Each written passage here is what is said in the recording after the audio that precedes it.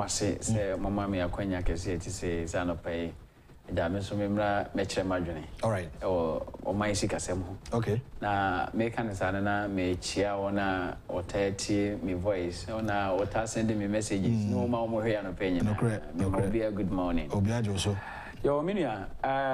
nansai minya menkaza mu fidie baako na me wo ha no frame me say Yura former president Mahama me manachen no pay papa or say Ghanaian economy is collapse enti na anu yi ni me den kakra enti na me busani pakro so we show say Yura John Dramani Mahama ne kan sa say me was say an na so okay so on ne kan ya e bia na one ten say ba ma me musa wo so me no ka say ka say economy e die na e friend sa okay nti na akwese ni bukure ye fuka krese ase obi a wo frame me abuza me na me za no kwase me say there's a lot of confusion when it comes to idea your friend economy no nti ade bi ansa na because bi ase no gi say dey wo ti ase se wonni nti ase e masa ade na ya na din say obe ka say ase and unfortunately economy no so bi a wo call fa so e dey wo ti ase the era John Dramani Mahama cancer collapse no menyi na chinye won ntiase a wo economy no nti na e mai dey all cancer no kwasam no say si ase mi fira bontini si ase me fa me comedy na marketer obi a obehunu bia no hia na ne nimdie ne se de ohun ne ma no nti no obe define economy akwanduasa so okay nti there was several definitions for ade friend economics. But any economics no idea ye can say economics ye kwaya enipa faso eye adwuma okay eye bibi na dey o ye ni ye ka say prudently okay o fa kwa so ya ade bi yi na onya aduane esi ni tables enti bibi a wo be ya se be be ma waduane bia no eno ne ye friend dey economy okay enti ye wo the friend microeconomics and the macro e ka say macro na eno ye national tena say ebi eno ho asem na Yura John Dramani Mahama yeken ene e ka say micro individual ti wo ti hey wadwuma senate asem yesi ye nyina no how has it affected you as an individual okay oba usika de bia wunya etua wo ka no ne de wo de faka na wo de top petrol ni ade no wo hwe wasetire mu da ekosai ene start man na covid ne ma ye no so be aba okay and no ye individual level and so na wi ayakọ oman nu mu nyina no so no ensusanso be na enya wo man no na yenkomodi ne no yenye no oman ni nyina no na chire no micro no ya ye studies akra me no ka say me gusu a data damanima me analyze data on the impact of COVID-19 kwaya amanfo bi ensama o maka said the no personal economists no said the COVID no susanso boni enya ene ahokyera ene omo bibi ato omo no mutu several indicators who I be no be enkomo for that but then the yemfa macro no because a macro that is the national level economy so that is the economy of the state and when you find the macro okay it is a cancer collapse here and so die ben e cancer collapse because say one way na akoye osono asem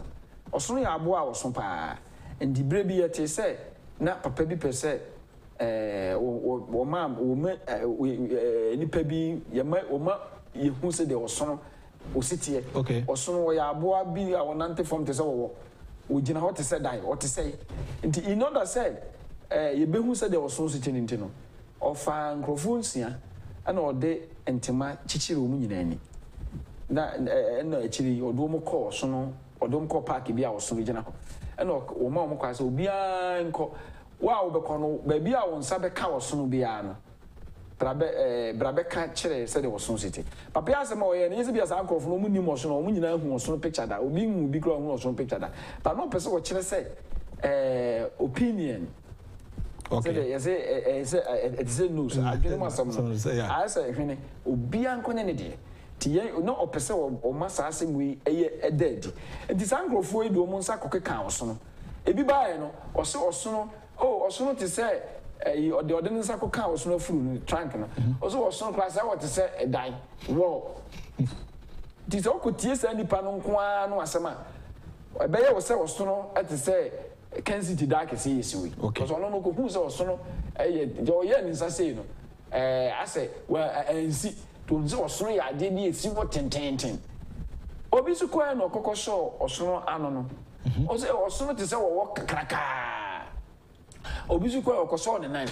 Osono te se edua kese. Okay. And the one say wo makwan say obia emfa ni view emra enka Ghanaian economy no ho a de okoso no hwene beka se Ghanaian economy te se wo de okoso na funu beka se te se dai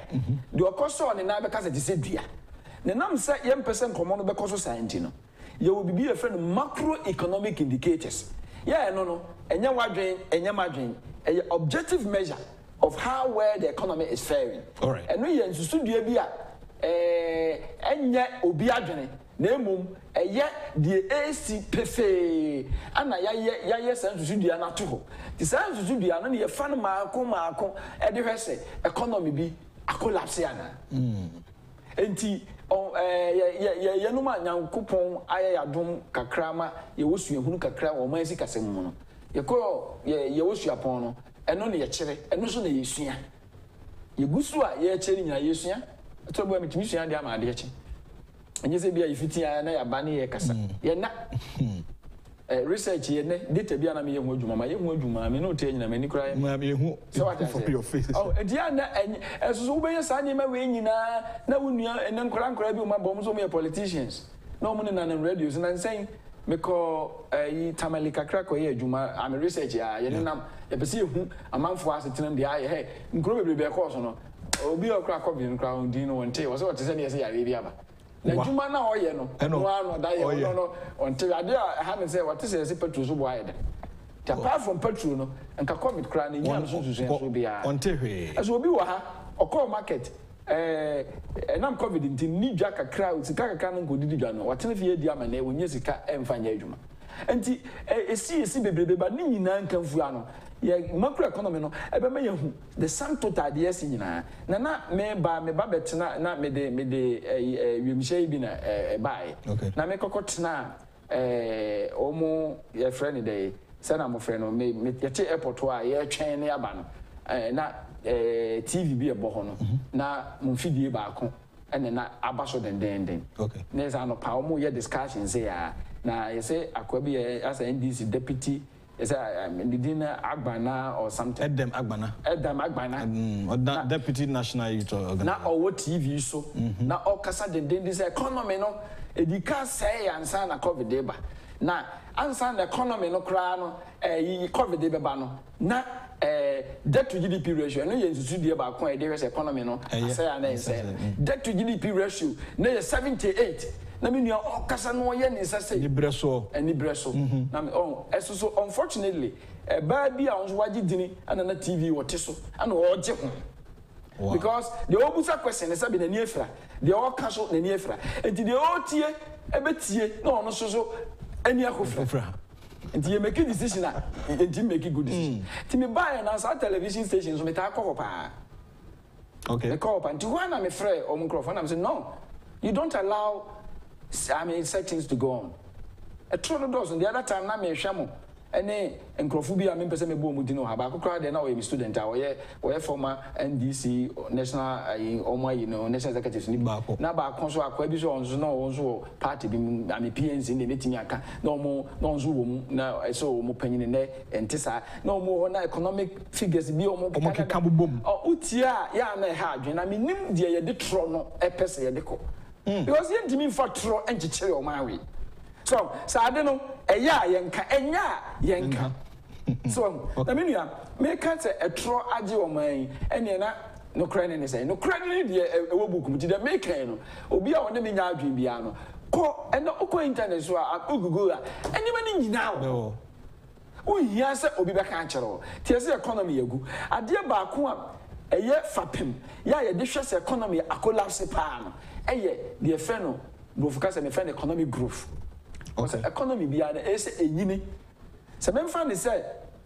afi etwa mu ye GDP ka say GDP it is the money value of all goods and services produced in a country during the fiscal year enti afi mu ni nyina no adwuma wo ye de me ye de obi aye na adwuma no buo no ye ka mo ma na efe ni GDP sabe GDP nye sika ya da ho se ye kasa ba GDP ye Ghana 85 billion na enkyere se about 85 billion da ho a ye di dabi. No, okay. The money value uti asesi adwuma wo ye se wate ase me madwuma me ye chirechire ni ya me se me ole gon bo so me so ayetua meka enti afemu ni nyina no me sika na me nya no times 12 my contribution. That is my value. That's my wealth. That is my contribution to GDP. Obi do banche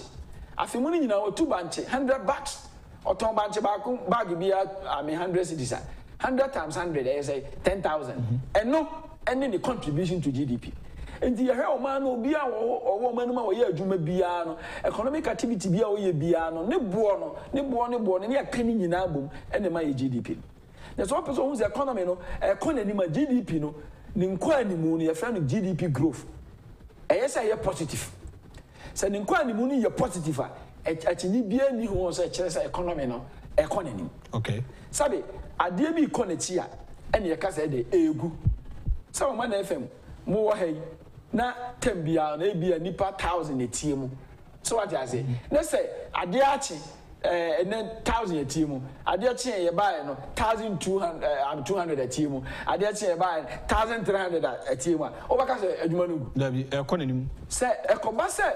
1000 etie mu ne na ade be chi no 900 na etie mu ade be chi 800 eno no che say eno kra nka say egu o ye si egu it is a bimus economy na gu om kwa do musi agu o ka say agu kra de na che say enya bibia ni ho na no ya na ye kind of act of ignorance. Okay, so what you say on the Bible crack on say nim bia me man ni no musi pen e tro na do say na omo mu di tro e kanchi e kasa ne ba yi mu percentage akwa bia metahwe no mo de say agu ni ti o di tro pa na me visa tro on say da nim so ko de say agu ni ti no tiem no Kasana and say the general report. Ghana abaye the 12.8 billion. Abaye Udini and 2020 auditor general report 12.8 billion amadi. Now on the side ways will be tea of Akufasikai, Aquacucha will be your baby. But and this is Auditor General, the report number, the first report, the first item of the reporter, 10 billion of the 12.8 billion was say loan recoverable. Say the chere. A chere say, Amano, the agencies of government, the departments, agencies, Abano, and Krabatano. A car, a month for the woman, Timian Trianes, or Mutria, the year 2020. Now, yes, or Mutria, woman, Triama, and 10 billion out of the 12.48 million. And no, a chrono. Wow. And so, or Tiwano or Tiama, and then a diku Nina Manema, but because we'll be so you need because Jana be no Cotia we are. No, it was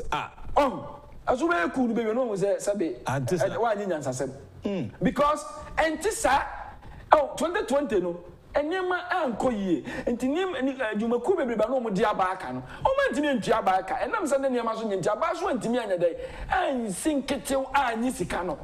And the 10 billion out of the so-called 12.8 billion, I say, I buy a Gino. Yeah, young Kochi akufo-addo neighbor Umiantumuno. Yeah, man for the year day, because I'm not now cry former minister be Eco Casa me man bagana web. Mamma Kramis and Demis command say, oh, Shanika say,